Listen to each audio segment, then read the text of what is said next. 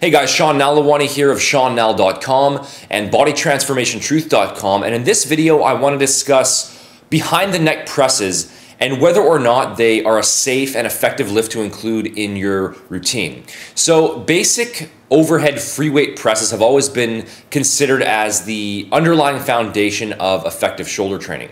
Along with the military press and the seated overhead dumbbell press, behind the neck presses are another popular variation that you'll often see being performed at the gym.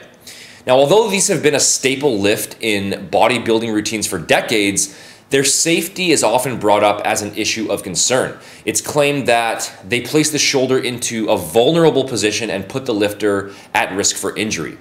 But what is the real truth here? Are behind the neck presses safe, or should you scrap them from your program altogether? Well, when you consider the basic biomechanics of the movement, it is fairly clear to see that the critics of this lift are in fact correct. You'll almost certainly be best off ditching those behind the neck presses and replacing them with a pressing movement from the front. And here's why.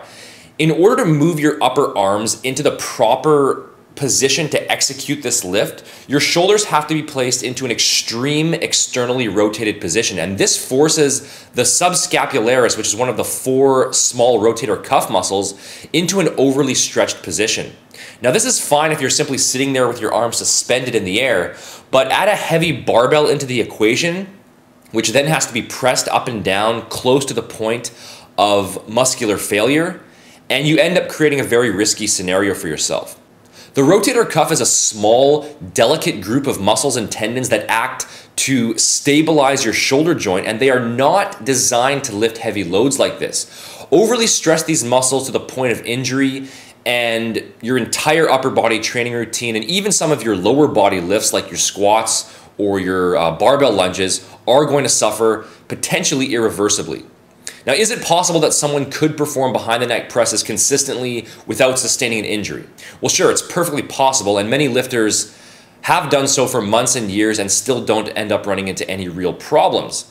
However, I really can't think of any good reason why you should take the risk. Performing overhead presses behind your neck is not going to give you any added benefit in comparison to performing them to the front or in comparison to performing them seated using dumbbells, which is the variation that I ultimately would recommend. Pressing weights overhead from the front is a natural movement pattern for the human body, and it will allow you to effectively stimulate your shoulder muscles without putting your rotator cuffs at risk, assuming that you're training with proper form, of course. The main argument that most lifters who are in favor of the behind the neck press give is that it targets the lateral head of the shoulder, which is the middle portion, more effectively than a press from the front. And while this may be true to a degree, it's still irrelevant in the big picture, since the anterior delt, which is the front head, still remains as the prime mover regardless, and the majority of the lateral deltoid stimulation and growth that you achieve in your program is going to come as a result of your side lateral raises anyway. So regardless of how you perform an overhead press, whether it's to the front or behind the neck, it's still ultimately a front delt exercise. And for these reasons, I would recommend that you remove behind the neck presses from your routine, because there's really no upside and there is a very serious potential downside. To get the same muscle building effects while keeping your shoulder joints safe and healthy, stick with a barbell military press to the front, or even better, a seated overhead dumbbell press. So thanks for watching this video. I hope you found the information useful. If you did find the information helpful, please make sure to hit the like button, leave a comment, and subscribe to stay up to date on future video lessons. Also, make sure to check out my complete step-by-step muscle building and fat loss programs over at BodyTransformationTruth.com. The link for that is in the description box. And make sure to join the Facebook page for daily tips and updates. The link for that is also in the description box. Talk to you again soon.